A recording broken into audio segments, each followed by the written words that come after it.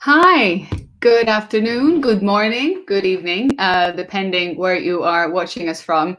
And welcome to the Google for Startups UK Showcase. My name is Marta Krupinska, and I have the pleasure of leading the team here at Google for Startups UK.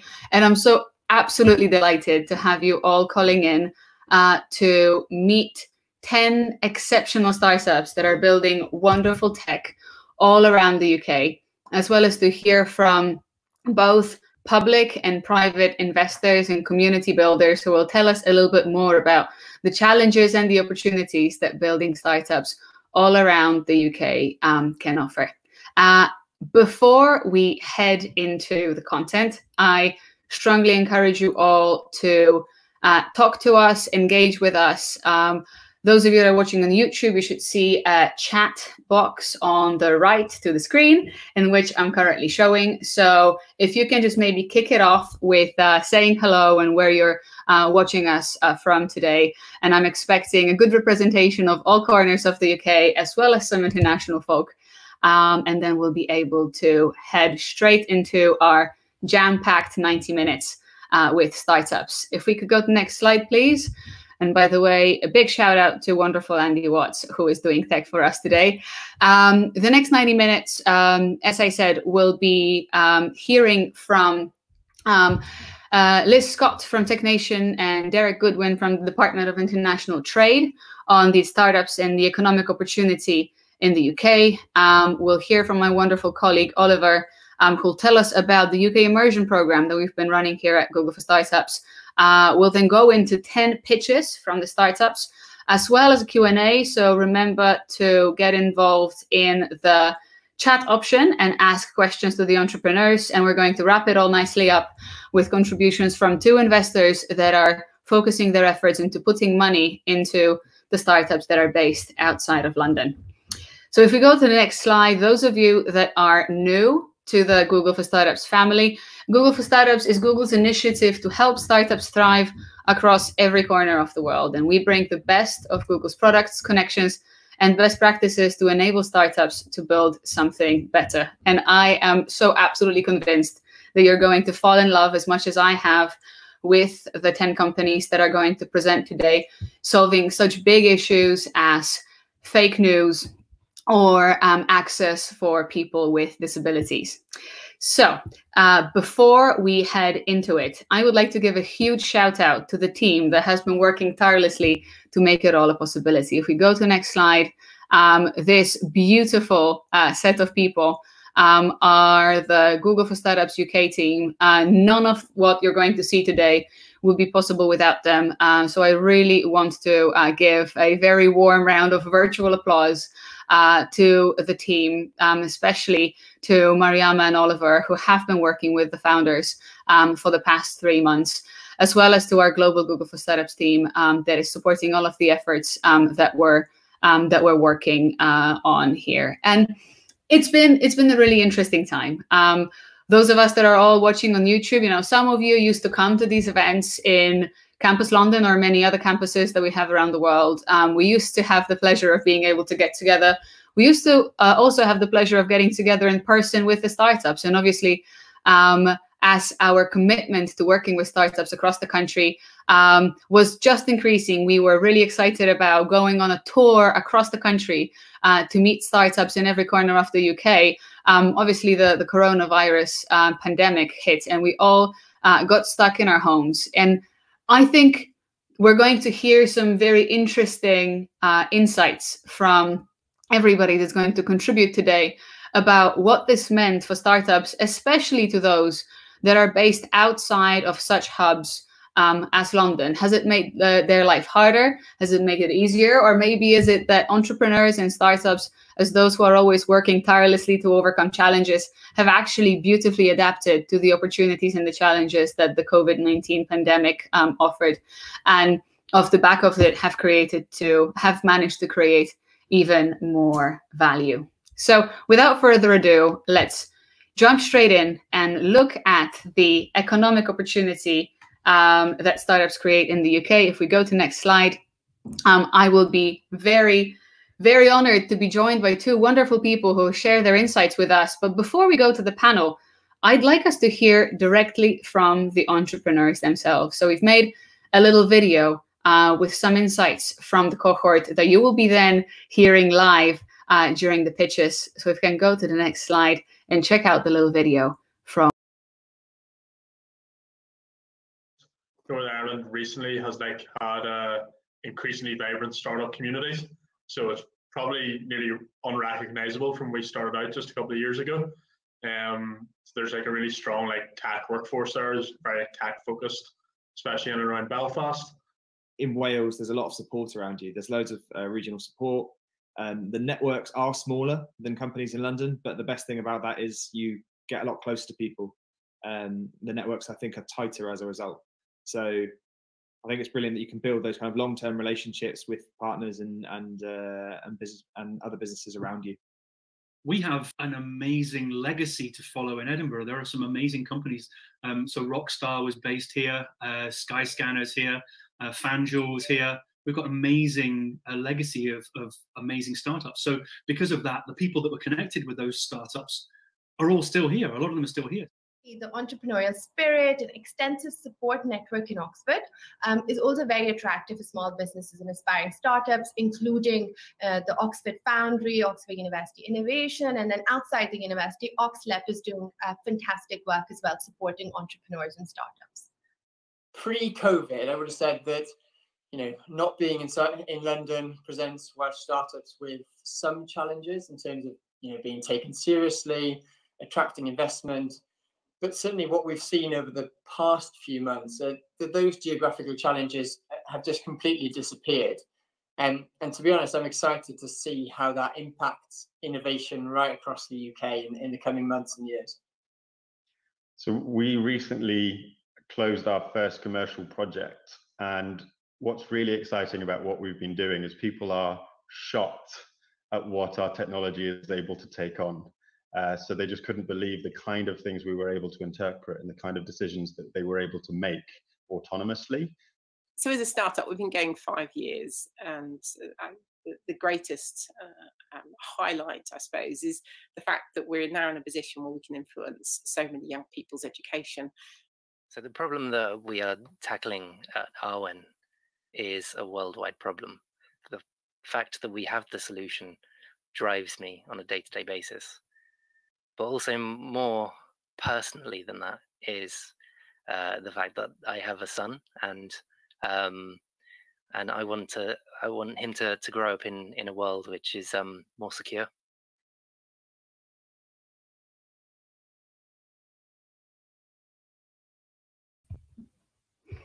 Well, now tell me that this isn't an incredible inspiration for a fruitful discussion. And I'm so thrilled to be joined by Liz Scott, Head of Entrepreneur Engagement at TechNation, and Derek Goodwin, Head of Entrepreneurship at the DAT and the lead of the Global Entrepreneur Program.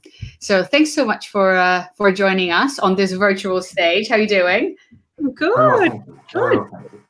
Hope we had a little bit of a chat here backstage about the great video and how great it is to hear from the entrepreneurs. I look forward to hearing your views on the startup opportunity in the UK and the impact it can have on the economy as well. But before, could you just give us a bit of an intro about yourselves and your organizations? Yeah, well, I kick us off. So I am Liz Scott. As you mentioned, I'm Head of Entrepreneur Engagement at TechNation. And at TechNation, we are absolutely focused on making the UK the best place in the world to start and grow a tech business. And we provide a whole range of support to the founders who are scaling and growing fantastic businesses all over the UK. A lot of what we do through our growth programs. And we also provide some support to the ecosystems that they're based in, because we know that actually our founders really thrive in healthy ecosystems. Amazing. Thanks, Liz. What about you, Derek? Yeah. Good afternoon, good morning, and good evening to everyone on the call. This is becoming more common, this type of virtual presentation. So hopefully I don't drop the ball. Yeah, I'm head of the Global Entrepreneur Program for the Department for International Trade. Essentially, what that is, we work with internationally mobile entrepreneurs, founders around the world who are looking to scale and internationalize their businesses. And we work with them to do that, to help them come into the UK and to scale from their UK global HQ. We've been doing it now for around 15 years. We're unique globally. No other government does the way we do, which essentially we have a team of successful entrepreneurs on our team who are part-time with us, part-time running their own businesses. But their success in scaling businesses, raising money, go-to-market strategies, all those things that founders need, they're able to mentor and empower founders from all around the world so that they can hopefully replicate their success. And obviously, this creates significant value to the UK. But I think more importantly, what I'm trying to do is achieve a global community of tech entrepreneurs that just happen to be based in London, but that do business globally from their UK headquarters. Yeah, fantastic. Thanks so much for that. And it's interesting because both of you have alluded to the UK becoming the best place in the world to build a startup, and we are unique on the European scene. From the Atomico State of European Tech Report, we know that the UK still receives the majority. Or the bigger chunk of the European investments, more than $11 billion. We've got a third of European unicorns, 29. We've got 150,000 professional developers. I'm sure that they're enjoying working from lockdown.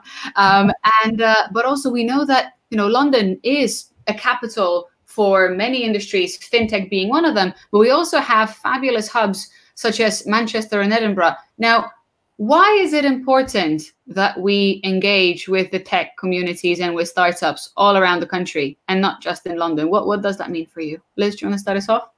Yeah, so I think as your fantastic audience will see in the pictures, there is incredible talent spread across the UK.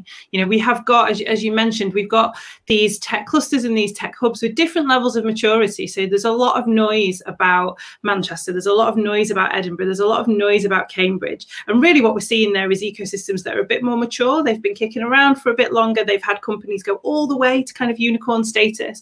But actually, you look across the UK, and there are fantastic ecosystems that are, they might still be developing, but they are churning out incredible startups and scale-ups. And I think what we get to see when we're on fantastic showcases like this is the strength and innovation that exists in all of those four corners of the UK. I'm constantly talking to people about the fact that London is this great kind of national asset when it comes to digital tech investment. I think London is the third in the world in terms of levels of investment into tech ecosystems. It's huge. It's absolutely huge. And wherever you are in the UK, it's 2, maybe 3 hours max away on the train to have access to that community of investors, whether or not they are in your local ecosystem, is incredible. I could talk about this all day, but I'm going to let Derek come in because otherwise it's going to be a very one-sided panel. Yeah, thanks. I guess I would say that I don't really. So we've been running the program for a while now, and we have I don't like targets, but we do around 90 to 100 deals a year. That means we have 90 to 100 founders that relocate their businesses from all different parts of the world: Latin America, Africa, Asia, Europe, and North America. We try to ensure that at least 30% of those that come in go to an area outside of London. You might ask why. Well, I think it sort of alludes very much to what Liz has said, but I don't actually look at. I think I've always been, my mantra has always been networks, not location. I think a founder of a tech, whatever tech business it is, can be successful if he is embedded into a network. He or she is embedded into a network which enables that company to grow. So if you look at what does that network need, it needs access to capital, it needs access to talent and access to opportunities.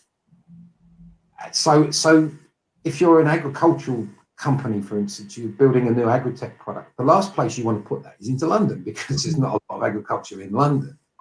So it's really horses for courses. And I think the more as the UK has developed and matured as an ecosystem nationally in a global and globally, that the reliance upon London will diminish, because and I think this whole COVID and the fact that we're doing this on this live stream shows that, of course, London will always remain to be the sort of engine for growth to some extent, but I think there's so much you can do in the networks that are growing, that the ones that Liz has alluded to and described outside of London.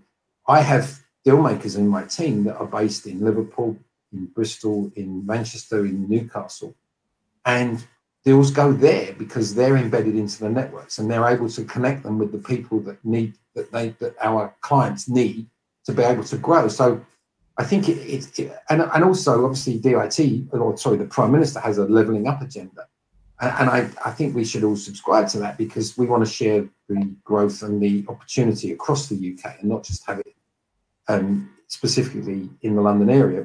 But as I said, it comes back to horses for courses and networks, not location. Where can that business be successful? And I think what's happening is, as the ecosystems and the networks grow, there is less of a dependency on London for that. Yeah.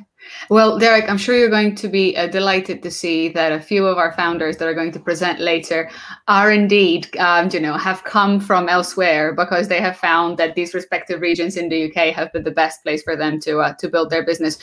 You've both sort of alluded to different regions having relevant networks. Have you observed any interesting sort of regional differences or perhaps strengths that different regions have that are particularly fertile to give birth to businesses or businesses within a certain sector?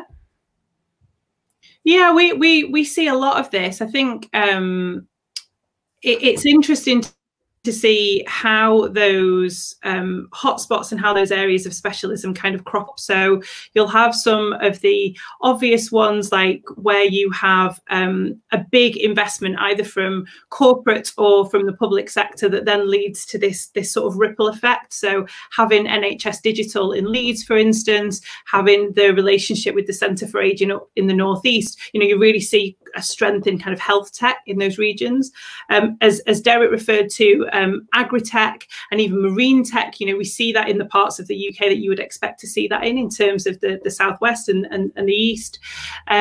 There are fantastic clusters around gaming tech and tech for good that we see in sometimes quite surprising places. I'm lucky enough to look after a team who is based in the four corners of the UK, and when we come together, the number of times that someone will say, I've just come across this fantastic little mini cyber cluster. I didn't know that this existed.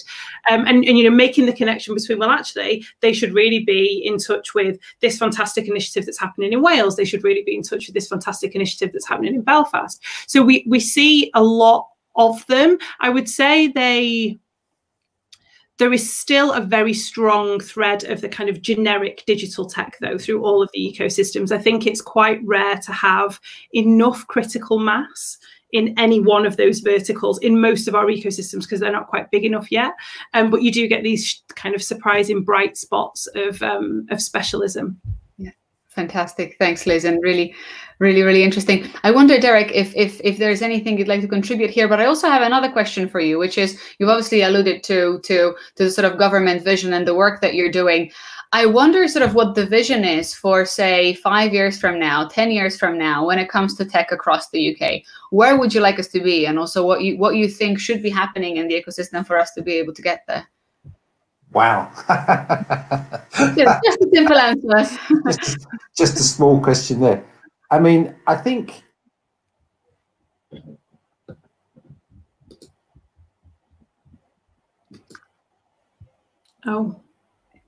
and well, Liz, straight over to you. This is the holy grail of any live stream. Perhaps Derek was going to drop such truth bombs. But Liz, do you have a view?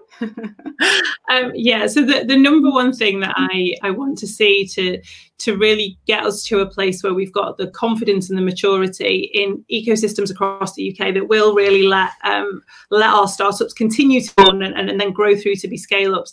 It's about smart investment. So we need access to capital all across the UK. It is starting to happen. We've got some big ecosystems that are on the right path with this, but we've still got too many parts of the UK where it's incredibly difficult to access capital. And that's I suppose the point here is it's not just about the funding. It's not just about extending a runway and giving our founders a bit longer to recruit clients or to expand the team. It's about having expertise. We've got a lot of places in the UK where we haven't had unicorns created yet. So we haven't got that kind of natural expertise in the community on how you scale a business. We need that to come from investors. We need it to come from advisors. So trying to make sure that that is spread as far as we can across the UK is what's going to set us up for success, I think, over the next 5 years. Amazing. Well, Liz, thank you so much. You've picked up all the questions. Really, really appreciate it. Your work that you're doing at TechNation is definitely an inspiration for a lot of what we're doing. And I'm so thrilled to see that so many of the startups that we'll be presenting today are also beneficiaries and graduates of your program. So thank you so much for joining me this afternoon. Well, thank you, Derek. I hope you're still out there in cyberspace. And thank you for your contributions. I'll make sure to pin you down for the answer on that vision another time. And in the meantime, I am really excited to introduce you to another wonderful person on the Google for Startups UK team, Oliver, who is going to tell us a little bit more about the UK Immersion program. Ollie, over to you. Marta, thank you so much for the intro, and what a great occasion to talk about the UK Immersion program and celebrate their journey and achievements so far. So yeah, as Marta mentioned, hi everyone, I'm Oliver Turnbull and I'm part of the programs team at Google for Startups London, also known as GFS. I work alongside the fantastic Mariama Boumanjal, who leads all the great program work that we do. For those who aren't familiar with what the programs team do, our main function is to design, build, and deliver all residency and immersion programs. And we are very lucky that every single day we get the opportunity to work with fantastic founders building fantastic businesses in every single sector that you can imagine. When I joined GFS at the beginning of this year, we were just on the cusp of launching applications for the UK Immersion program. And right before lockdown, we visited Wales to get an insight into the challenges that startups are facing. We also got to see firsthand the great work that organizations such as Tramshed and TechNation are doing for the local startup ecosystems. And with that said, a special shout out to Gino from TechNation, who hosted us whilst we were in Cardiff. Hearing from Welsh startups solidified the importance of launching a program which supported founders from outside of London. Even with the lockdown and hours and the founders' world changing so drastically, we knew as a team that we had to maintain the vision, which is to support founders and their teams as much as possible during these challenging times. And it was more important than ever that we tailored our programs to the remote world while still maintaining that impact and drive that we always strive for. One of the key things that remote working allowed us to do was to bring in more international mentors and experts and to connect and collaborate across our GFS global campuses in ways that we've never done before. So, what did the last 3 months look like for the founders? And what does a remote immersion program look like in terms of its structure? Well, one of the key pillars for our programs is connecting our founders with exceptional Google mentors. We are lucky to have access to over 100,000 Googlers globally who are experts in their field, and that our founders can tap into that industry knowledge, network, and best practice. The second thing is we put a lot of emphasis on building community amongst our cohorts, and that's even in a remote world.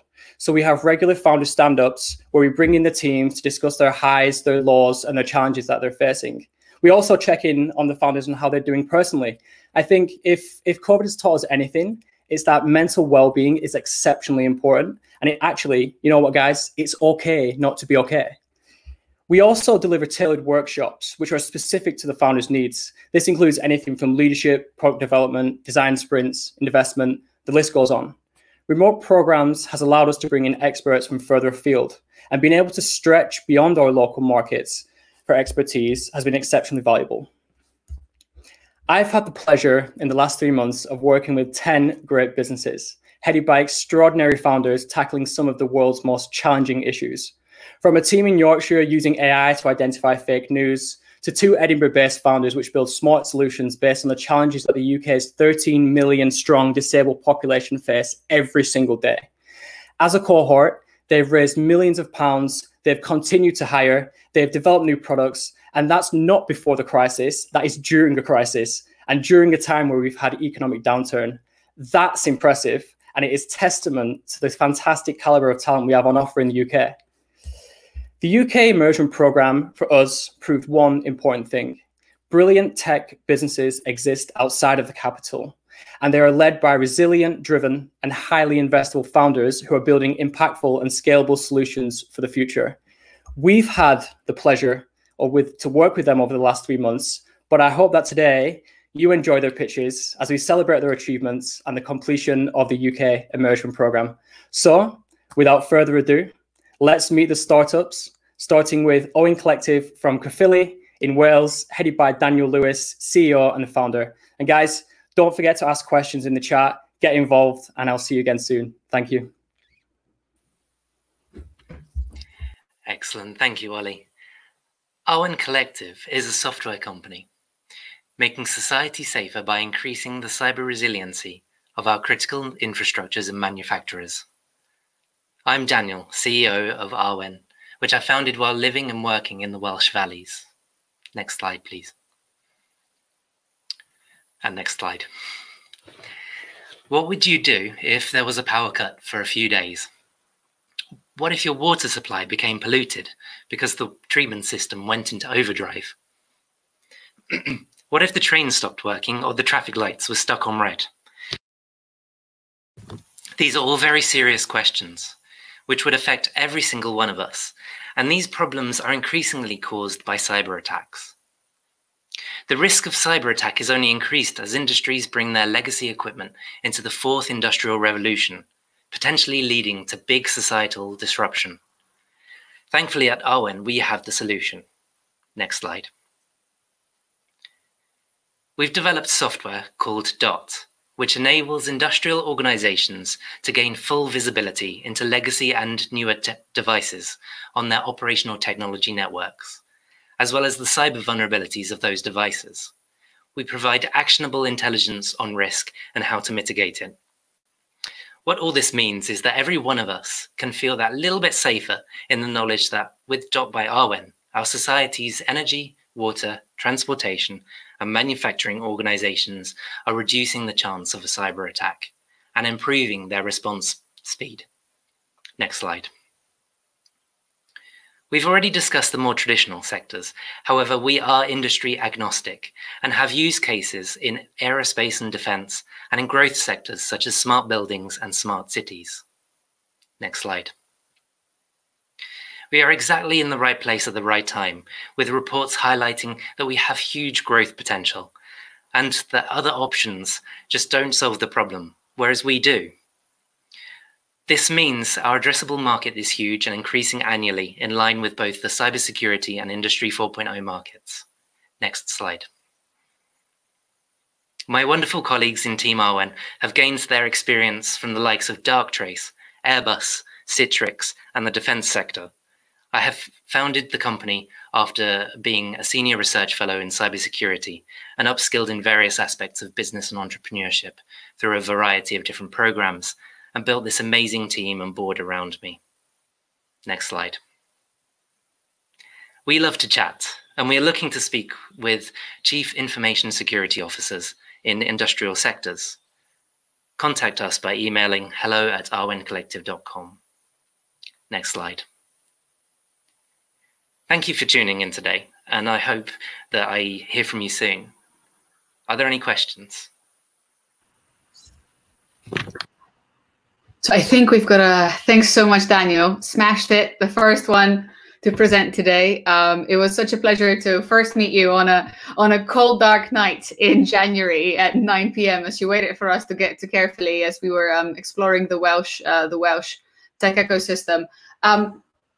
What you're working on is a big global problem, but also sort of something quite easy to understand because it's cybersecurity. But also the product you're building is quite nuanced. Obviously, there is a lot of incredible IP there. How big of a challenge is it for you as a business to explain the use case? And what are some best practices you use for that?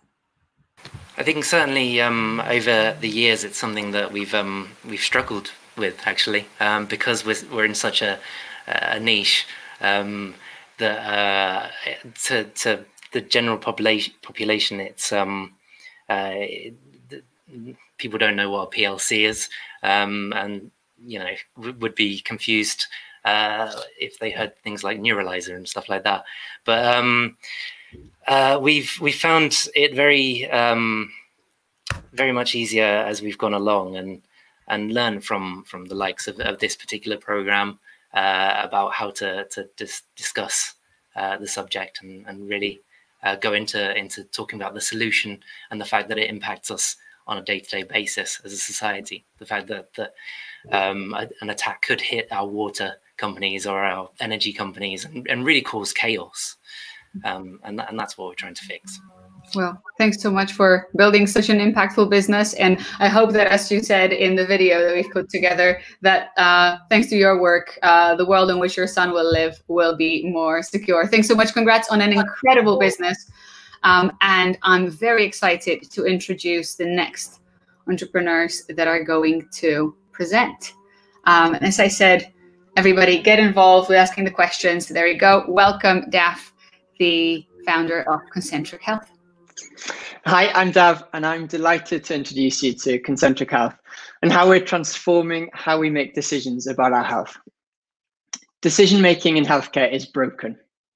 These are life-changing decisions that too often are made for us, not with us, and feel difficult to engage with. So in healthcare, consent is given before any treatment or surgery is started, and the process of sharing information and documenting consent is traditionally done on paper, often on carbon copy forms. It's a poor experience for patients and clinicians alike, and as a paper process is increasingly incompatible with post-COVID healthcare. So at Concentric Health, our mission is to transform how decisions are made about our health, decisions informed by patient outcomes and shared by patient and clinician. Concentric, our digital consent application, enables consent consultations to be digital and remote. Personalized evidence-based information is shared with patients, leading to informed, shared decisions. And this has the potential to impact lives globally by empowering patients to be able to engage with and understand and own decisions, by releasing time spent by clinicians filling forms so that it can be used instead to support patients making critical decisions, and especially during this time, by avoiding risky hospital visits, by enabling remote consent consultations. And this is a global market. There are 600 million consent interactions globally per year, interactions that are a required part of each of those healthcare journeys. In the medium term, we see much of the value that we can deliver being an outcome prediction, driven by our unique position to capture patient outcomes, and using these predictions to support the next patients needing to make decisions about treatment. And this is a paper process in an increasingly digital world, globally, with few exceptions, and due to the significant barriers to entry, both having clinical content across thousands of treatments, but also the understanding and ability to deliver technology that is used right in the clinical consultation and used by both patient and clinician. Need treatment? Well, you might see Concentric. We launched in March 2020 at Imperial in London and are currently rolling out trust-wide. Since May, we've been onboarding an organization every week. We believe this is a team to deliver. Here are our three founders, myself, Ed, and Martin. And between us, we have the experience of scaling health tech, deep domain knowledge, and the technical expertise to deliver. So join our journey. In particular, we're looking to accelerate adoption outside the UK. Can you help? Please do get in touch. Thank you. Thanks so much, Daph. Absolutely love what you're building, especially as I think all of us have become much more in tune with what's happening in the world and our health and sort of the decisions that we need to be taking off the back of this, whilst we, of course, are not all experienced clinicians. You made a really interesting point that what you're building can help take better decisions whether we should be going into hospitals during the time where some of us, especially those more at risk, should not really be exposing themselves to potentially contracting coronavirus. What's been happening in your business during the corona pandemic? Do you feel there's been more interest in your proposition?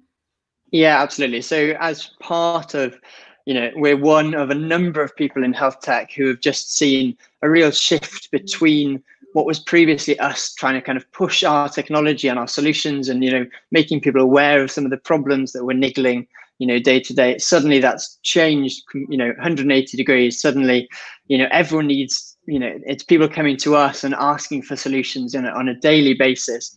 And the move in health tech has been incredible over the last couple of months.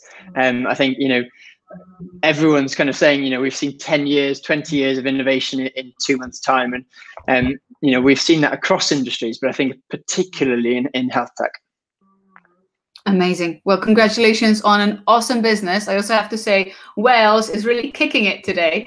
Yeah, congratulations. Thank you so much. Thanks for joining us, and looking forward to staying in touch and seeing you achieve all these great successes. And I'm really, it's my pleasure to introduce the next founder to pitch to you today, Sarah Minty from Developing Experts. Thanks, Martha. Really delighted to be here from sunny Norfolk. I'm Sarah Minty. I'm the Developing Experts founder and CEO. Next slide, Andy, thanks. Tracy is 18. She spent the past 2 years studying to train as a hairdresser. She's achieved top marks in all of her classes. Tracy's mum is a hairdresser too. In the past 2 months, she's applied for 12 different hair salon jobs, but sadly hasn't managed to secure a position. That's because for every hairdressing vacancy in Great Yarmouth, there are 10 applicants. Yet for every level 2 engineering post, a post worth 3 times the starting salary, not a single local young person had the qualifications needed to access the opportunity. Tracy isn't aware of the opportunities in engineering. The wind sector deal sets the target of recruiting 274,000 new engineers by 2030. It also sets a BAME female employment target of 40%. For this to be achievable, 1 in 6 candidates appointed from today onwards needs to be female. At the moment, companies struggle to attract a single female applicant. Next slide, Andy, thanks. In 2019, the DFE's research highlighted that children rule out careers between the ages of 9 and 13, and they make gender stereotype judgments between the ages of 6 and 8. So unless you're product placing your career opportunity in the curriculum before the age of 6, you're already reducing your talent pipeline. Developing Experts enables industry to product place their career opportunity within our science curriculum. We've now teamed up with the rail sector to deliver an adult version of our site. Next slide, Andy. I designed the platform for the Chinese government to enable them to centrally set, track and monitor the performance of each child, class, year group, school and group of schools in real time. What I didn't appreciate was the value our data provides to industry. Companies can now track their return on investment for their school inspiration work. Next slide, Andy. The Chinese government has agreed to sell our product direct to their schools. In the UK, our talent pipeline has a target of 1.5 billion. This figure is over 1.2 trillion in the States. Next slide. The life cycle of a nuclear power station from commissioning to decommissioning is 100 years. Based on the profile of other power station managers, Hinkley Point C's future manager is currently age 7. We therefore know, based on the development cycle of Hinkley, what year the next power station manager is in and what year he's needed. By pushing out the right messaging through our curriculum, we can help to recruit Hinkley's future power station manager. Next slide, Andy, thanks. The Chinese government has listed our resources on their teacher training platform. In the past week alone, over 500 schools have signed up. In addition to this, 7 Tier 2 cities want our resources from September. We estimate our Chinese sales over the next year to be worth anywhere between £6 and £40 million. We've also been appointed by the rail sector in the UK to address their skills and career solution. Next slide, thanks. Our board is made up of industry leaders who have built and floated global brands. I was previously the CEO of a successful business with over 200 staff and volunteers. I've also been a head teacher. My co-founder and CTO, Shane, has developed an assortment of platforms for leading brands. And final slide, thanks. I'd welcome introductions to industry leaders who have companies with more than 500 employees. Thanks for listening. Sarah, you seem to have captured the hearts and minds of YouTube. You're getting a lot of love in the comments section. So congratulations on the incredible business. EdTech is obviously yet another example of an industry that has been transformed by the coronavirus pandemic, or at least our shared understanding as a society has certainly increased. Do you believe that solutions like yours will be or will become more mainstream as the world moves forward? So say in 10 years, 20 years, the sort of mix of going to schools and remote learning through platforms like yourselves. Do you believe that you are part of the changing face of education? Marta, I think we have to become the changing face of education, because at the moment, education, business, training pathway providers, governments, they operate in silos. Unless they start connecting the dots between those different silos, we're never going to have a society that really enables everyone to reach and realize their potential, particularly young people. And that's what drives me. Yeah, that sounds fantastic.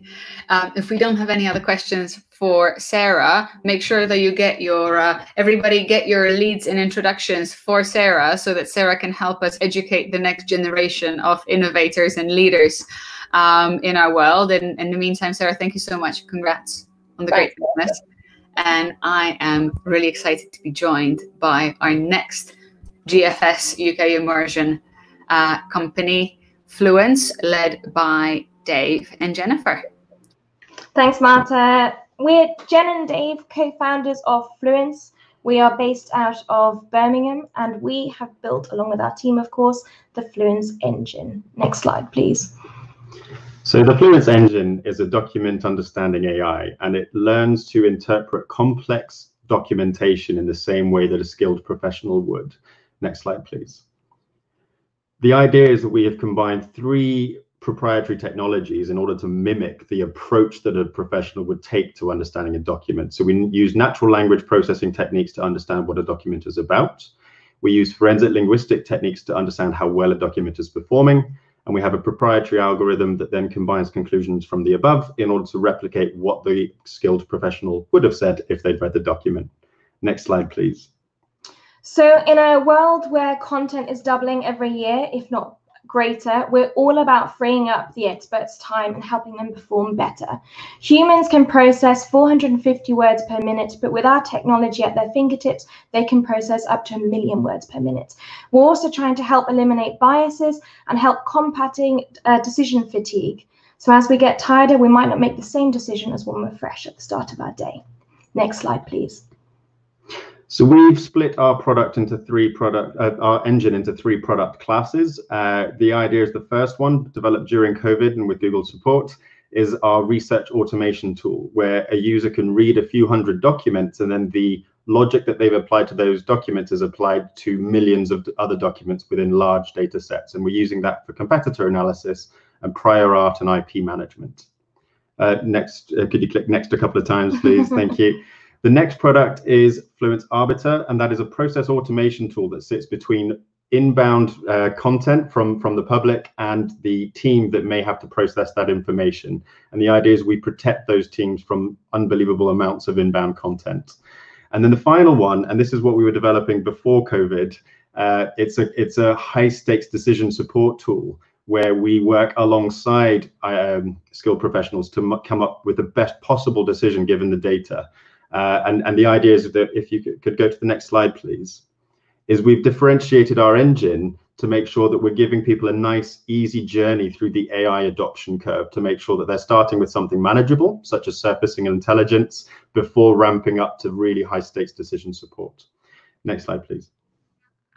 So we've now completed, have finished in the last couple of months, 2 use cases in our beachhead market of education. So we've proven that our technology was able to wipe out 50% of the workload associated with compiling exam papers for Northern Ireland.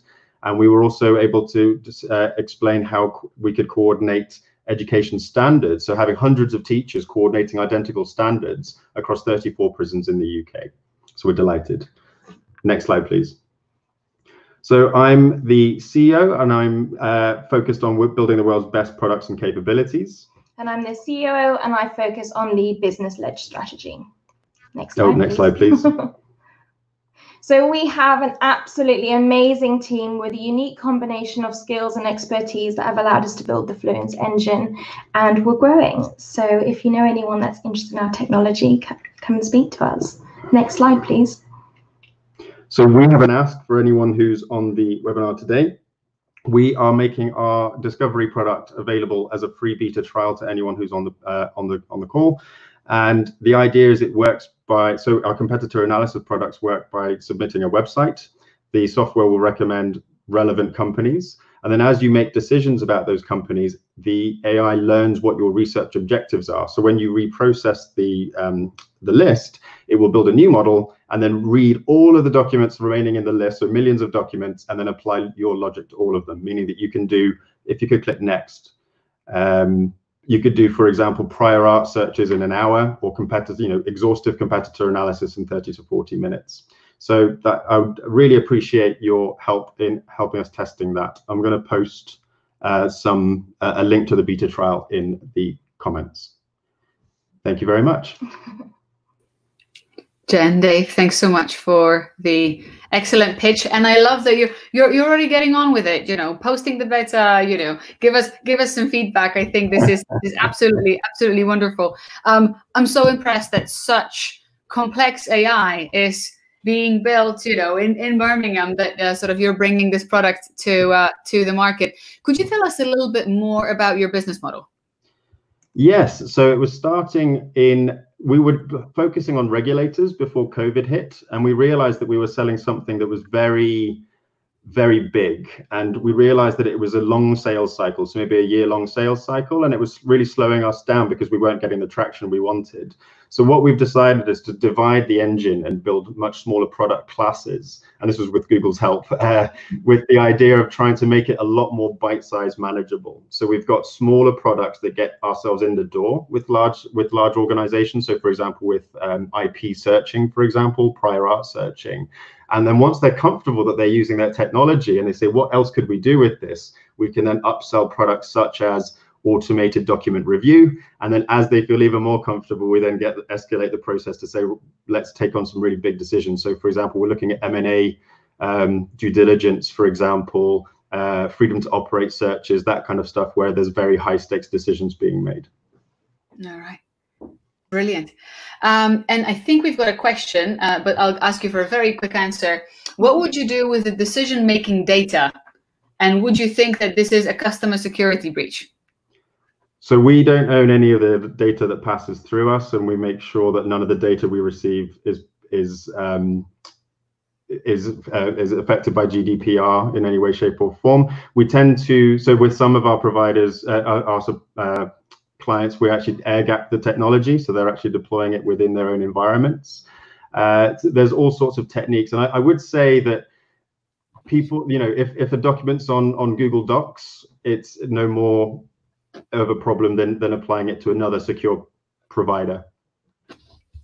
Brilliant. Thanks so much, Dave and Jennifer, for your presentation. Congrats on the amazing business. Thanks for the program and for today's presentation. And without further ado, let's go to Mehak, who is going to present ILOF.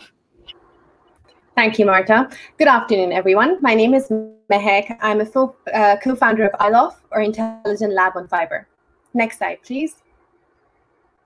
Neurodegenerative diseases like Alzheimer's are the most terrifying diseases of aging, gradually robbing us of our identity and dignity. Yet, as our world ages, a third of us will end our lives this way. Despite this number, there is still no disease-modifying therapy for the disease in the market. And this is not due to lack of trying. In the past 14 years, there have been more than 400 failed clinical trials. Now, why is it so difficult to develop treatments for the disease? Next slide, please. Firstly, Alzheimer's disease is a heterogeneous disorder, which is often not taken into account during trial design. Stratifying patient populations effectively is hence crucial for personalized therapies. Next slide, please. Secondly, clinical trials themselves have massive challenges. They're invasive, they're difficult to access, leading to 90% of patients dropping out, translating to massive costs for drug discovery. Next slide, please. This has led to many pharma companies abandoning their clinical development program, depriving millions of patients from a cure. Next, please. Hence, clinical trials for Alzheimer's disease desperately need our help, and this is the heart of the problem that we are solving at ILOF. Next, please. ILOF is a revolutionary platform technology which can stratify patients based on their biological profiles, removing variability and enabling the development of personalized medicine. Next, please. Using our patented photonics and artificial intelligence platform, we analyze blood samples, acquiring a backscattered signal, which is processed into an optical fingerprint. This is then compared with our cloud-based fingerprint library for potential matches, leading to detection of biomarkers and profiles in a non-invasive, adaptable, fast, and low-cost way. Next, please. Our initial focus is on solving the industry problem by making clinical trials more efficient and transforming the overall experience for patients. Following on, we have plans to enter the healthcare market to provide the right treatment to the right patient. Our first product is a stratification tool. Next, please. Next slide, please. This stratification tool enables pharma companies to cut down 40% of their costs and 70% of the time taken to recruit patients in trials, at the same time making it much more convenient for patients. Next, please. Our beachhead market consists, sorry, can you skip these slides, please? Next, please. Yeah, so our beachhead market consists of top 4 pharma companies that currently spend more than 400 million a year on screening costs, with a total screening market of more than $1 billion. Next, please. This is what makes us unique. ILOF offers easy validation, is low cost, fast, and very importantly, versatile and agnostic. Next, please. We are a validated platform technology, and our vision is to use AI to train and screen for multiple diseases with unmet need, accelerating the drug discovery and development process. Next, please.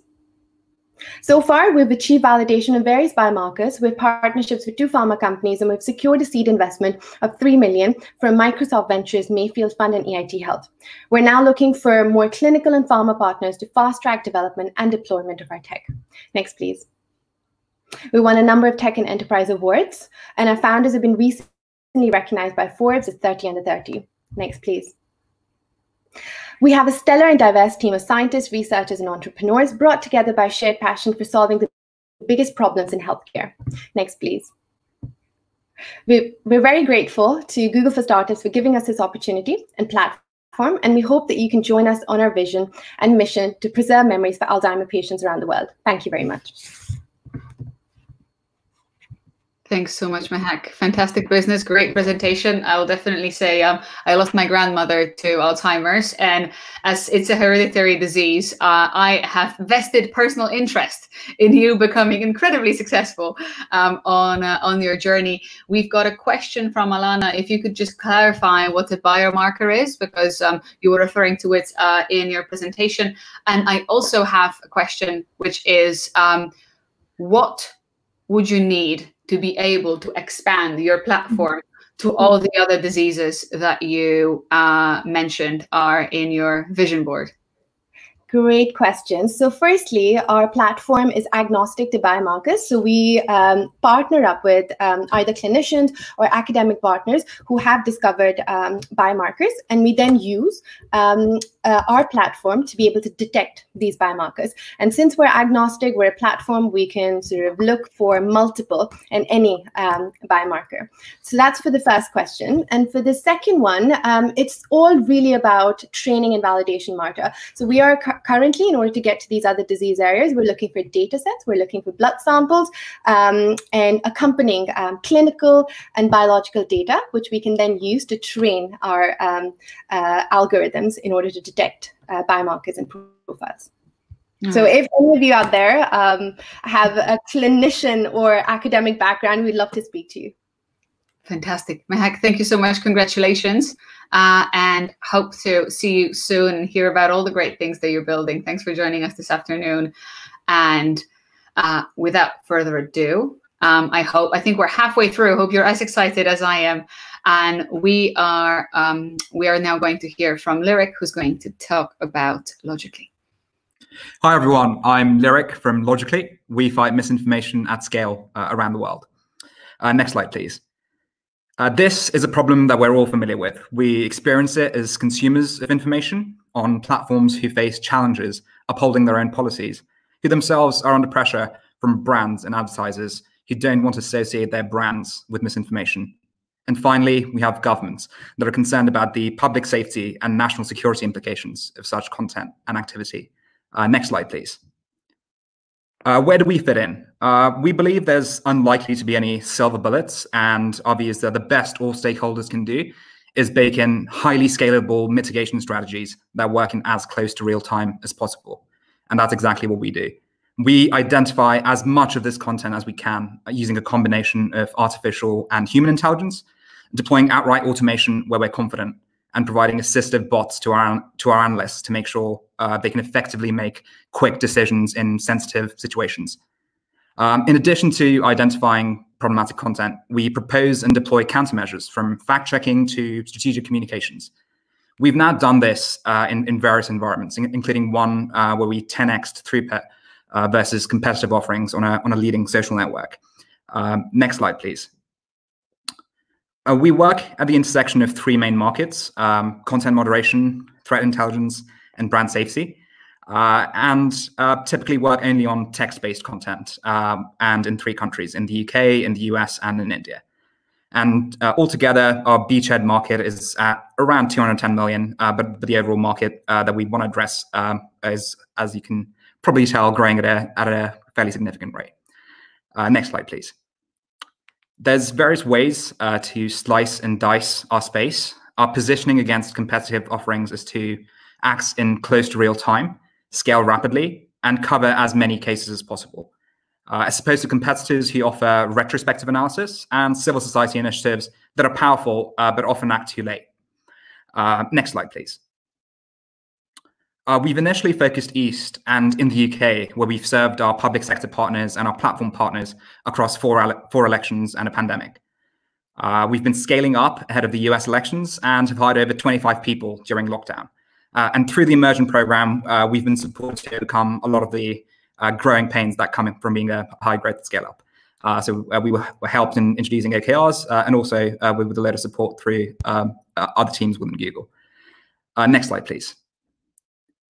So this is our team. I'm a second-time founder. I founded a previous business that is successful and profitable.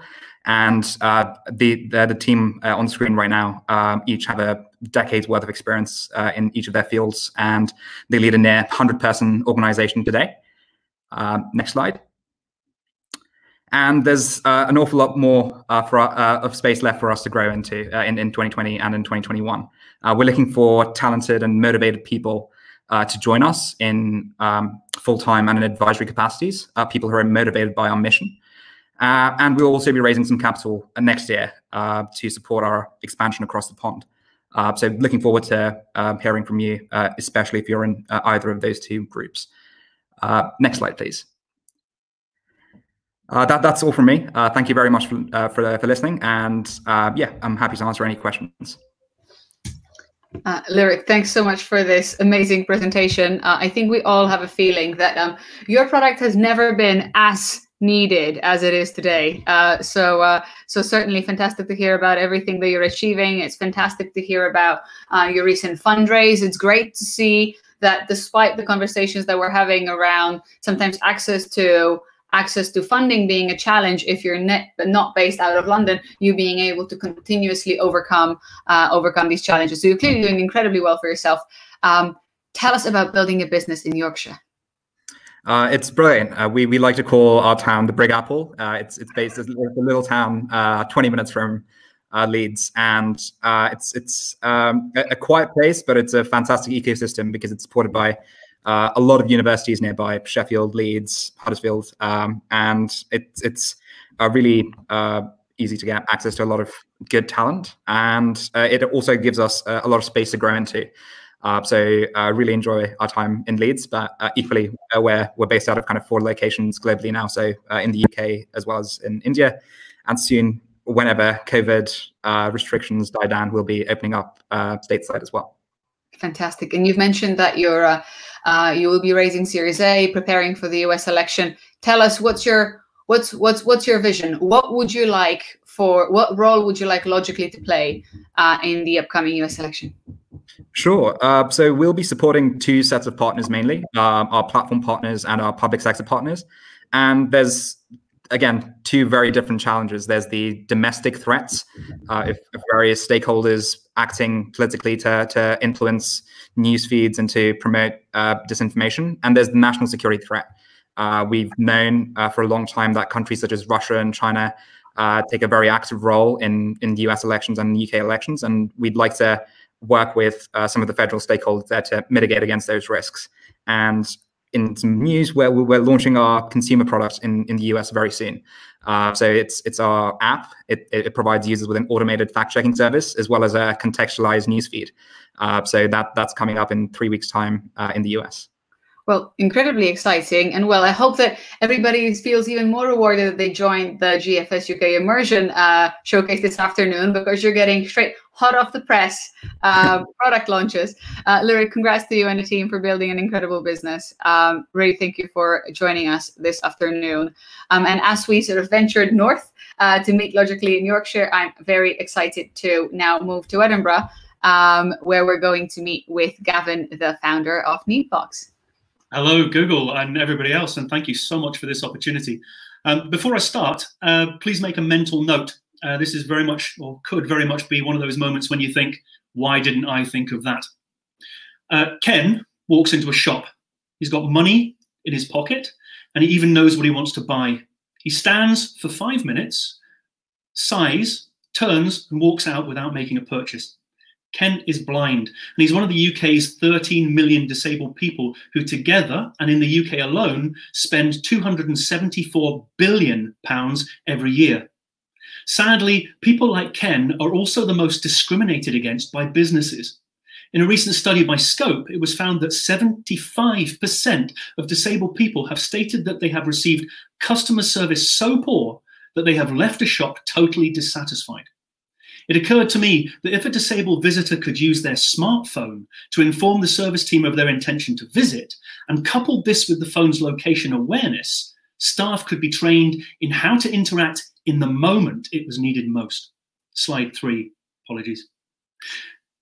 In 2018, we launched the Welcome platform. It's a cloud-based, easily accessed system that utilizes geolocation and has quickly proved it's possible to raise awareness of an arrival and prepare staff in a way which totally revolutionized service delivery.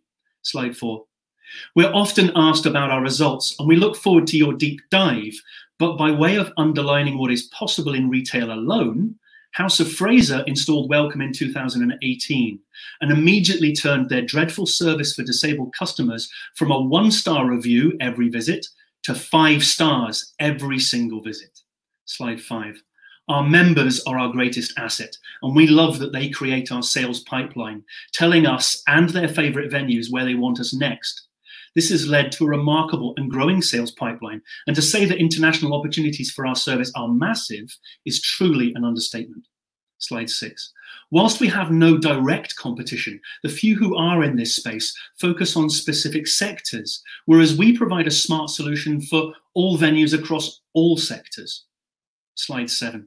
With over 60 venues on the platform and more getting in touch and progressing relationships every week, we are confident we have differentiated ourselves in a market significantly and already proving we can continue to grow exponentially in the coming months. Slide 8. Our team is small, but we pride ourselves on delivery through efficiency and have most certainly proved what's possible when you combine truly innovative ideas and dedicated purpose-driven individuals. Slide 9. We're growing, and your help will come in the form of finance, advice, and quite obviously through improving your own services by purchasing the product yourselves. So get in touch. And remember, you don't have to have thought of the idea yourself to be amongst the first to benefit from it. Thank you. Gavin, thanks so much. I love the energy that you bring to the room, and the passion with which you speak about what you've built is just excellent. You make a fantastic point about when talking about Neatbox. You talk about sort of the people with disabilities being seen as the marginalized group that we can't see and we can't hear, so we don't necessarily understand the economic opportunity or the business opportunity that's associated. So can you just remind us, what would it mean for us as a society and for our economy if we could properly serve that demographic? So a fifth of the world's population are living with some form of disability.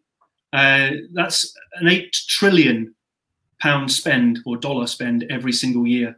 It's massive. It's absolutely ginormous. We're the only company that have actually designed and developed and used this system. So it's massive. But for the people, the idea of being able to leave your house, especially now, to go into a shop, knowing that the people in the shop already know how to interact with you, purely because you've just approached the shop. It's just so simple.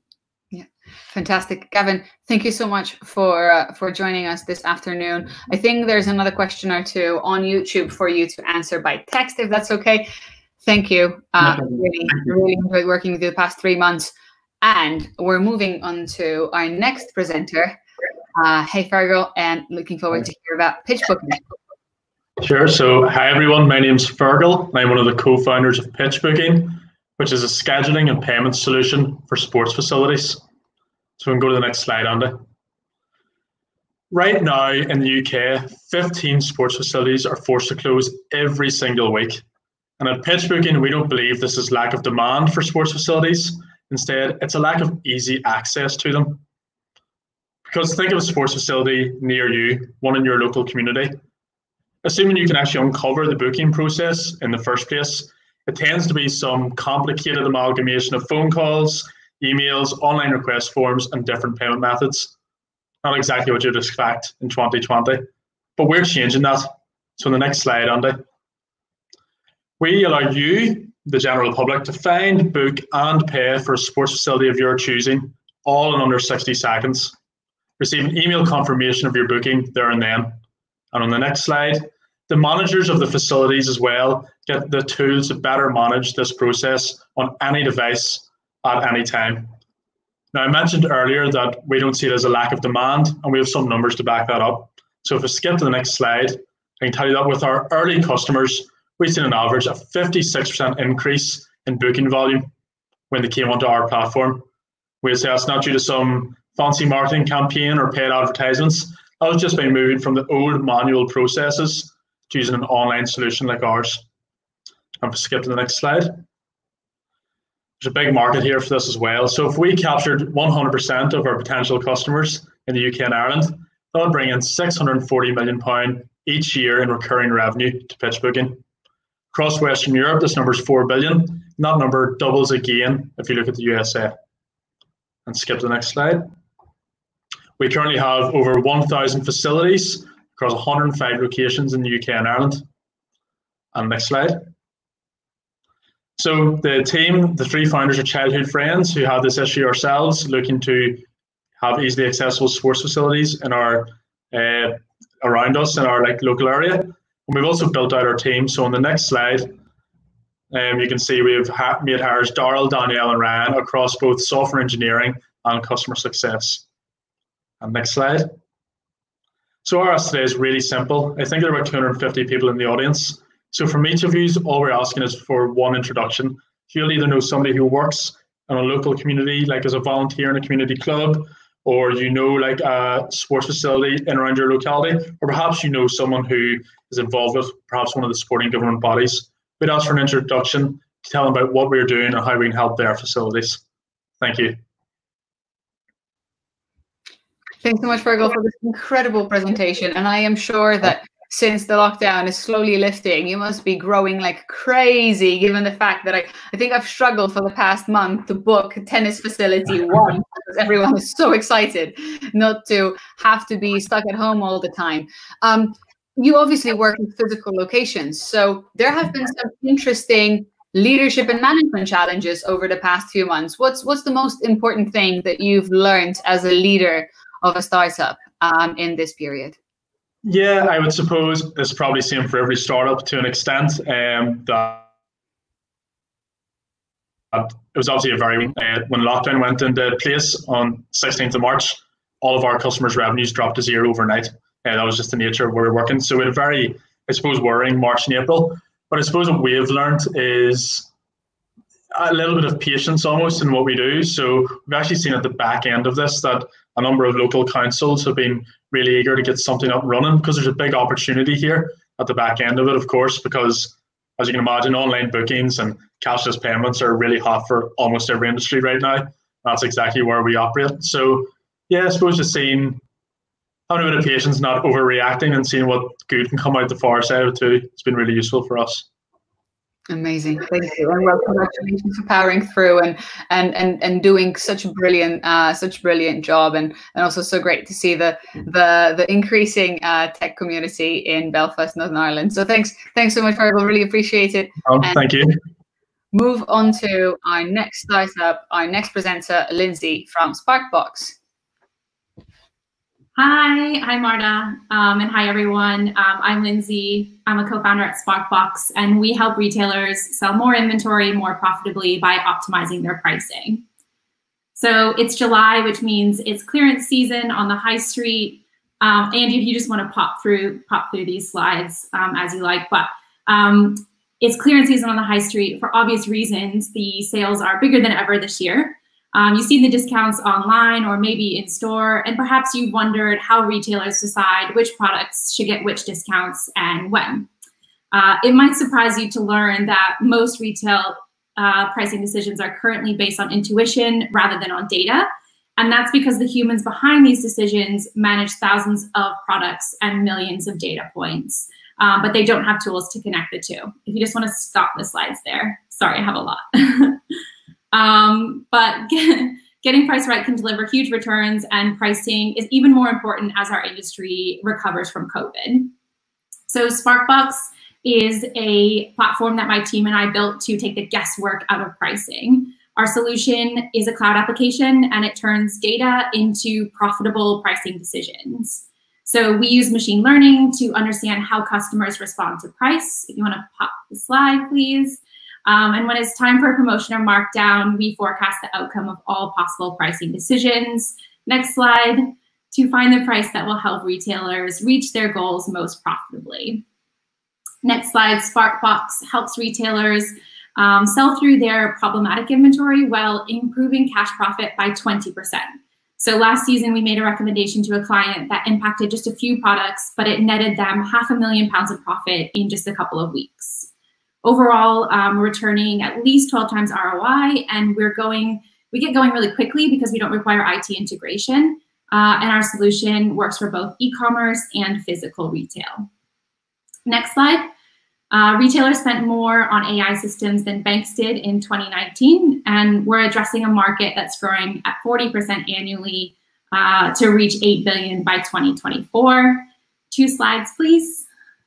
I need less slides next time. McKinsey estimates that within this market, pricing and promotions is the single biggest area of opportunity for AI in retail. Next slide. The market, though, is really fragmented at the moment, and there's no clear share leader. Next slide. We're delivering best-in-class analytics with less than half the time, the team, and the budget it would take a retailer to deploy an alternative. So really, our competition is Excel. Next slide. We're working with an audience that is a little bit reluctant to change, and our biggest USP is our understanding of how our end users actually make decisions. So we're replacing Excels like this one with the next slide, and we'll win in this market by replacing spreadsheets with innovative solutions that actually stick with our users. So next slide, our team is building this product based on firsthand experience with the problem. We previously worked in consultancy where we built custom pricing solutions for retailers like Topshop.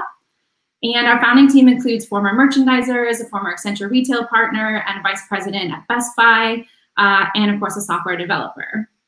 Next slide. In the last 18 months, we've launched our first product with a paying customer. They're a fast fashion retailer and they turn over about 500 million annually. We've grown our team and our sales pipeline, and we've been recognized by Tech Nation, Retail Week, and Forbes. We raised a small investment in March, but otherwise we're self-funded, and our MRR is currently about 15K. So finally, we want to say a huge thanks to the Google team for having us and for their hard work remotely over the last few months. And next slide, we're keen to connect with investors and anyone in the retail community. And final slide, please feel free to reach out to me on LinkedIn or by email. It's lindsay@sparkbox.co. We are sparkbox.co. Thank you. Thanks so much, Lindsay. Excellent presentation. And we've got a question from Alana. Do you think this could have a positive impact on moving volume and inventory for brick and mortar stores post-COVID? Yeah, I think it's a good question. We work primarily with fashion and seasonal retailers, so they've been probably most impacted by excess out of season stock. But what's really interesting is that we're seeing some cool data to show that in some cases, customers are spending more on new areas than they were before. So it's not as straightforward as everyone wants a discount on everything right now. And what our technology can do is look at what needs what discounts and why in a really scalable way for the retailer. So I think the biggest thing we're seeing in retail right now is that, like, going forward, we're not going to be able to predict demand as easily as we would in the past and based on intuition. And tools like this are really becoming absolutely essential in ensuring that we can actually exit inventory and move into new seasons profitably. So definitely is the answer. Fantastic. Thanks so much. Congrats on a great business. Really enjoyed your presentation. And ladies and gentlemen, we are going to hear only one more pitch. So last but not least, welcome Peter, founder of Turnbull. Thanks, Mada. And hello, everyone. Great to be here to speak to you today. My name is Peter Allen, and I'm co-founder and CEO at Turnbull. And we're a team of software developers and data scientists who are based in sunny South Wales in Newport. And we're driven by a single unifying purpose. And for us, that is all about mitigating the effects of the global climate crisis, which is already having such an incredibly negative impact on our planet. Next slide, please. So one of the biggest contributing factors to that is energy waste. And our mission as a business is to eradicate business energy waste. We have a problem. A lot of energy is being wasted by businesses, and that's bad for everyone involved. Businesses need a way to act. Next slide, please. So we build software that helps organizations to make smarter energy decisions. But who is it that actually prevents energy waste and makes these smarter energy decisions? Well, typically it's the energy managers or consultants. These are the real life superheroes who are just doing their bit to save the planet. And they can't do it without great tools. Next slide, please, Andy. Which is exactly why we build our energy management software. Like I said, we're founded out of a purpose, but also a need. And that need was one we discovered when talking to energy managers who just wanted us to build a tool that made their job simpler. Historically, the journey to energy efficiency for businesses was slow and tedious. Businesses needed to navigate several systems to build a full picture of their energy use and did much of that analysis manually. So now with Turnbull, businesses can see all of their electricity, gas, water, and generation data in one system and get unique insights powered by our machine learning algorithms, speeding up that journey to energy efficiency. Next slide, please, Andy. I'm part of a Google presentation, so I feel this is at last the place I can use this quote from a customer. But yes, we are essentially the Google Analytics for energy. So in the same way that Google Analytics gives you insights into your website's performance, we do the same for your building and energy performance. We take energy data in, we analyze it, and we produce automated insights for our users, taking away all that difficult legwork. And whilst the energy management software market is a really competitive place, and there are lots of solutions vying for market share, it's exactly why we've never seen this market as our end goal. We see an opportunity to build something more. Next slide, please, Andy. Our ambition is to build upon our existing product and develop a marketplace for products that improve energy efficiency. So Serpil will take all of your building data into account and be able to recommend areas where further efficiency would be possible, and then recommend the associated product. So whether it's a hybrid boiler, a new more efficient hand dryer, or just LEDs that you need, you'll be able to find it on Serpil and begin to invest to save in the most trusted way possible. This means we won't just be that energy management software solution, we'll be an end-to-end energy decision-making tool. We'll take people from understanding their energy consumption to identifying energy waste and inefficiencies, all the way through to offering them the perfect fix or solution and finally tracking its success. Next slide, please. So we've developed a brilliant tool that helps customers to save energy, time and money. And one of our case studies where we've saved in excess of £30,000 in annual savings. We've won awards for our work helping to reduce energy consumption across the public sector. But really, we're just getting started. And it's now about how we help businesses to manage their transition to reduced estates and better working practices post-COVID-19. Next slide, please. We're a young and ambitious team looking to grow significantly in the next 6 months. We've delivered an exceptional product to market in under a year. And as we onboard more clients, we know that we can do more with the tech we've developed to date. And we're keen to prove our product further with large multi-site organizations, which is exactly why, next slide please, Andy, which is exactly why I'm asking for any introductions you may have to contacts within the energy or sustainability space, large organizations, councils, energy consultancies, or facilities management firms. I've included my email on the slide so that you can reach out, and we'd be so grateful for any contacts that you could introduce us to. So thank you very much. And thank you to Google. Peter, thanks so much. And I think it's so wonderful that we're rounding off the presentations today with a business that has such a huge commitment to solving our sustainability challenges. Instead of thinking about the future, it feels like what you're building would be an absolutely critical element for sort of our vision for smart cities. So tell us a little bit about sort of your, how you view the future and sort of the role that you could play in smart cities. Yeah, I think there's a long way to go before we have a smart city, if I'm honest, and that comes with taking the data that we already have, making that data accessible, and then allowing people to actually act upon it. Not everyone in a building has the full spectrum they require to be able to make the changes that are needed to get to like net zero. No one can be an expert in everything. So I think what's important is that we are able to play a role in taking that data, making it useful enough to be able to act upon, and then make those investment decisions. Like I said, if it's investing in a new boiler or investing in LEDs, it's so important that we can make that transition for people. Fantastic. Peter, thank you so much. Congrats on a great business, and congrats to all 10 of our incredible entrepreneurs that we've had such a privilege of working with for the past 3 months here at Google for Startups UK. I hope that you're all excited, inspired. Those of you that are investing in startups are ready to jump out and write checks. And speaking of investors, I'm very excited to be joined by two that are tell us a little bit about the view of of venture capital, about what's the opportunity in startups outside of London, and what does this investment community look like as well. So Poonam, Volker, thank you so much for joining us. Both fantastic backgrounds, by the way, I have to say. Really lovely to have you with us this afternoon. If I could please ask you to give us a little bit of an intro about yourselves and your organizations. Poonam, do you want to start us off? Thank you. Thanks, Marta. Oh, what a wonderful afternoon. I've just loved hearing the presentations. So really well done to all the startups. You rocked. And to Google for Startup UK, you've certainly done a wonderful job. So I'm Poonam Malik, and here to talk about and do the drum roll for Scotland and the Scottish ecosystem and the investment scene that we have here.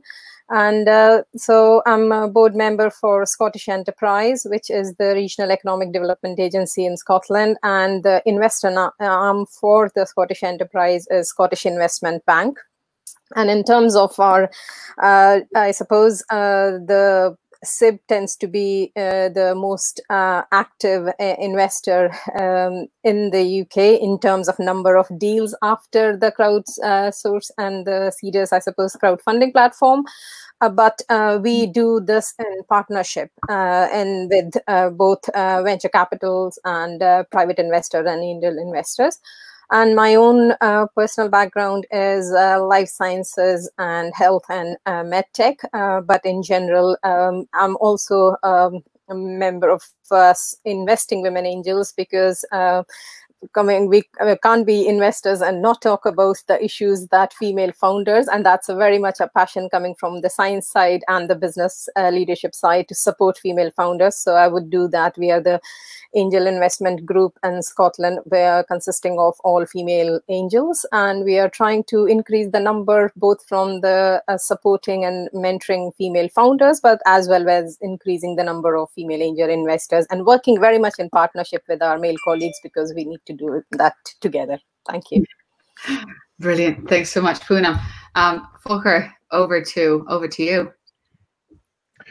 Hi. Yeah. So I'm a partner at Amadeus Capital. I think it's one of the oldest UK VCs, with offices in Cambridge and London. Although I personally am based in Macclesfield, just south of Manchester. I've also co-founded Tech North Advocates in order to help build more cohesive ecosystems up in the north, because yeah, it felt that that was one of the things that was missing. Amadeus is an early stage fund. You would probably call us a deep tech investor. We tend to invest in very often in science-based innovation, and have been doing so outside of London since our start, given where our offices are. And our co-founder, Herman Hauser, the ARM founder, has a fantastic ecosystem in Cambridge, so a lot of the deals are there. We have invested a lot in London, but we also have invested a lot outside London. Our latest super duper champion, GraphCore, originates from Bristol, for instance. The first of our companies that raised money from the Future Funds, based in Edinburgh. So we are all over.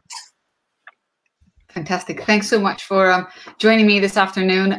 So all the founders that we've met this afternoon, but also countless those that applied for the program we've spoken to, are sort of saying the same thing, which is that fundraising when you're not in London is not as easy as it is when you are in London. That is sort of capital is scarcer, less people that are actively investing. What's your view as investors? How much capital is available? Do you agree with the view? Do you disagree? What does that mean for you and for your organizations?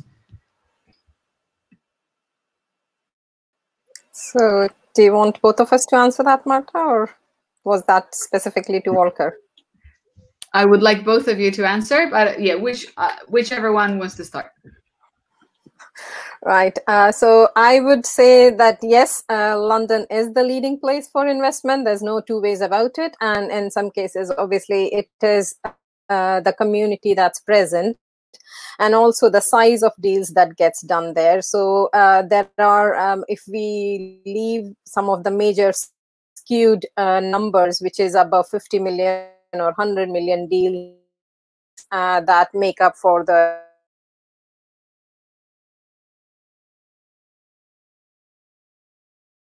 I think we've lost Poonam for 18%, rather 40% of the engagement proportions. But if we take the case of example of Scotland, am I lost? Yeah, Poonam, I think you're back. I think you're back. Okay, right. Okay, thanks. So I don't know how much you managed to hear, but I was saying that, yes, I will agree totally that in terms of number of deals and the amount that goes of the larger deals above 50 million and 100 million, London is the leading place for that. But where I would say in terms of Scotland, say, for example, in 2019, we have done 449 million invested from Scotland, and the number of deals were 285. And that's done from a various sources of venture capital, government money, public sector money, and private investors. So there is a variety of sources available. And there are pros and cons set up there. Scotland being small, people are more in contact with each other. And I'm sure what the last 4 months have shown that it has level fielded everybody, because we are all talking through the screen, where you could be based in even either Aberdeen or in an island, and you could approach a London investor. So that physical proximity seems to have taken away. But in terms of now making the contact and then being in front of the groups, that regional and geographic challenges will be interesting to see how we make that leap from the physical to the online now. Brilliant. Thanks, Poonam. Yeah. If I may add, I mean, it's of course London is the biggest. You know, the stats don't lie.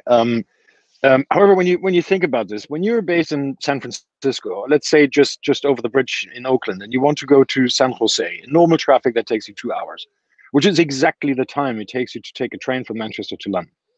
So if money doesn't come to you, go find the money. It's something that when speaking to founders sometimes drives me crazy. The North is proud, I get that, and they say, you know, we are the North. We build great companies. However, you know, have a look at where the ecosystems are, and don't be afraid to go to London and speak to investors there. The ecosystem in London is better developed. It is more mature. There's more support. That is what it is, and it is evolving in other parts of the country. Manchester, which is most familiar to me, has made huge steps forward over the last 5, 6, 7, 8 years.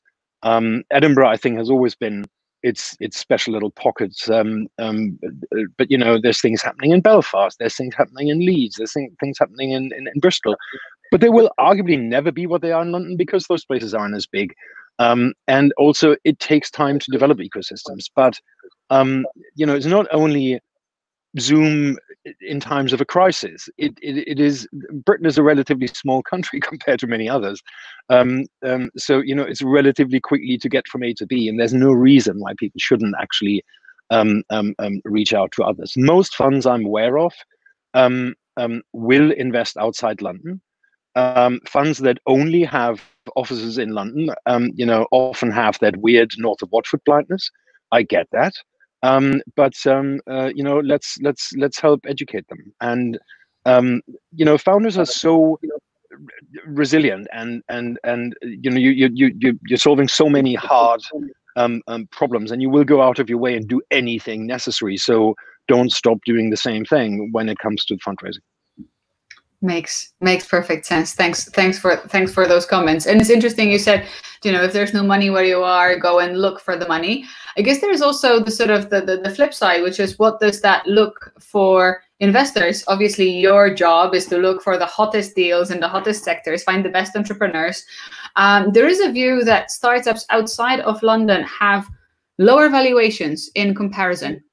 Do you agree? Do you disagree? And sort of, does that mean that for your funds, there is actually a tangible opportunity to be based outside of London, because that means that you get first dibs?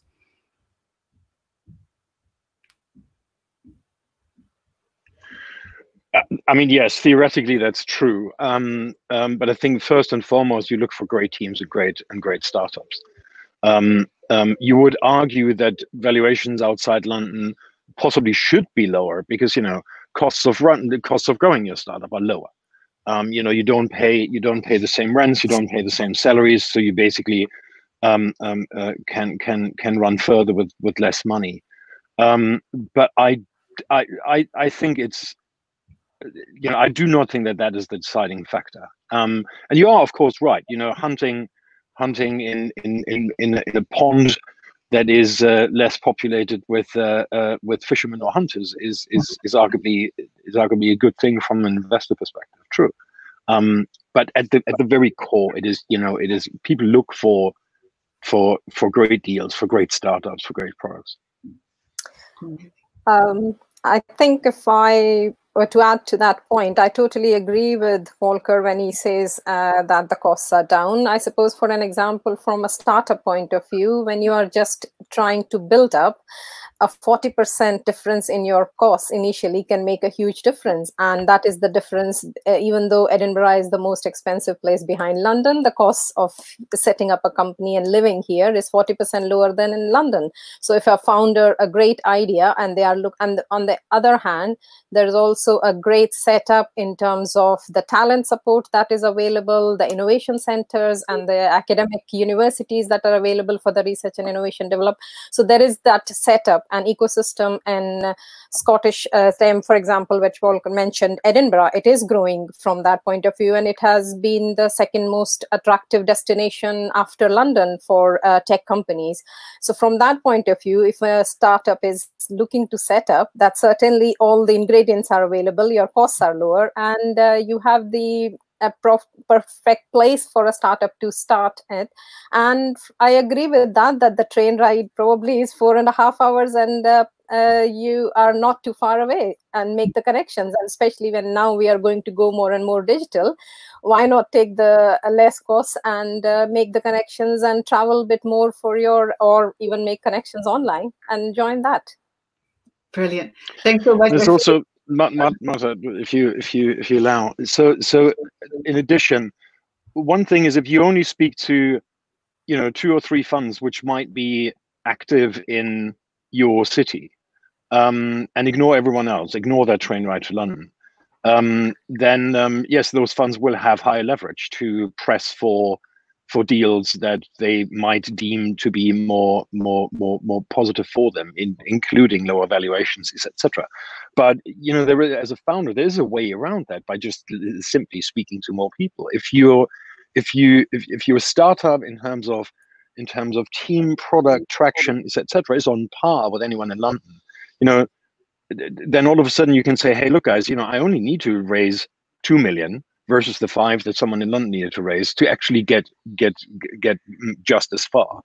And then it becomes a trade-off that isn't, those 2 funds in Birmingham and Manchester and wherever, they have you by the neck and you have to go with it. Then you can basically just say, okay, you're weighing things.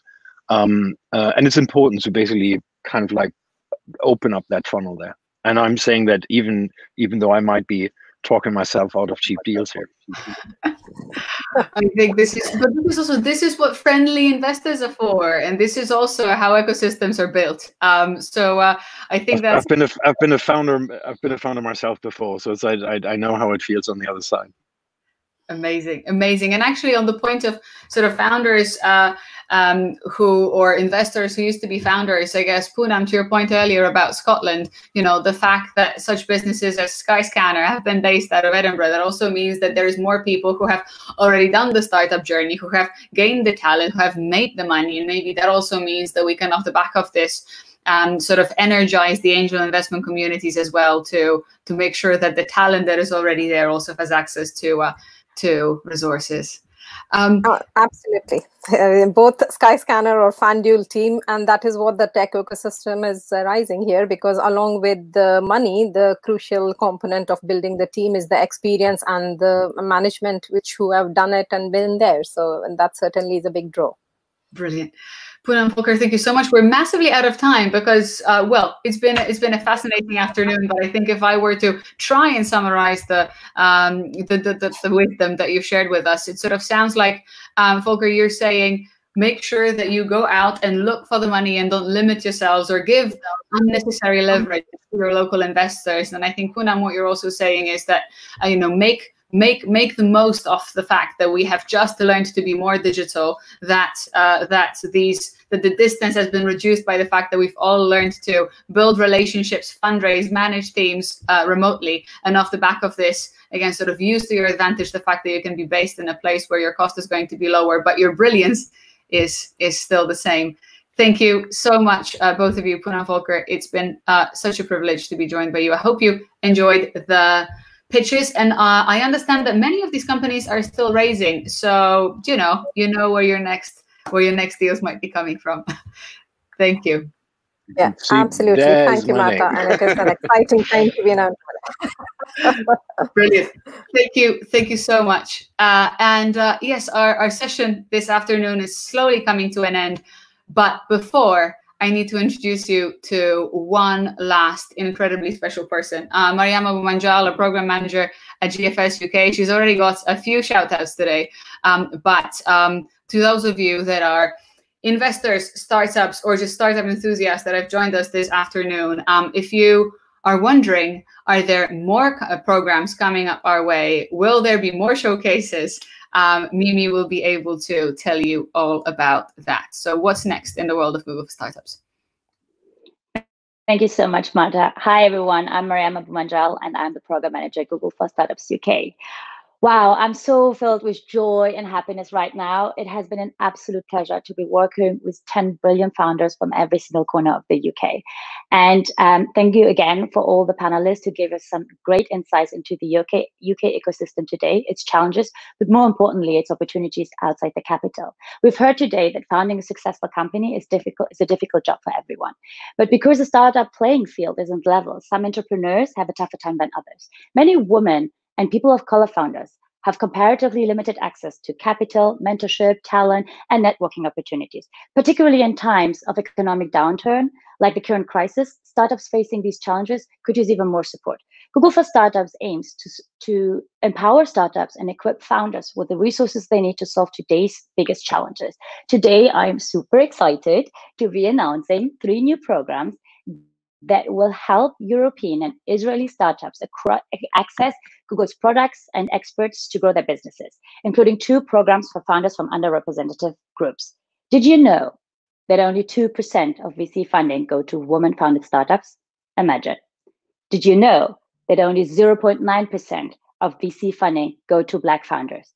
So if you're a woman or a Black founder based in Europe, UK, and Israel, or if you know some incredible Black and women founders in Europe, UK, and Israel, please check out our new programs. We're very much looking forward to receiving your application, but more importantly, the team and I are very much looking forward to work with some brilliant Black and women founders in the next coming of months. Thank you so much for tuning in today.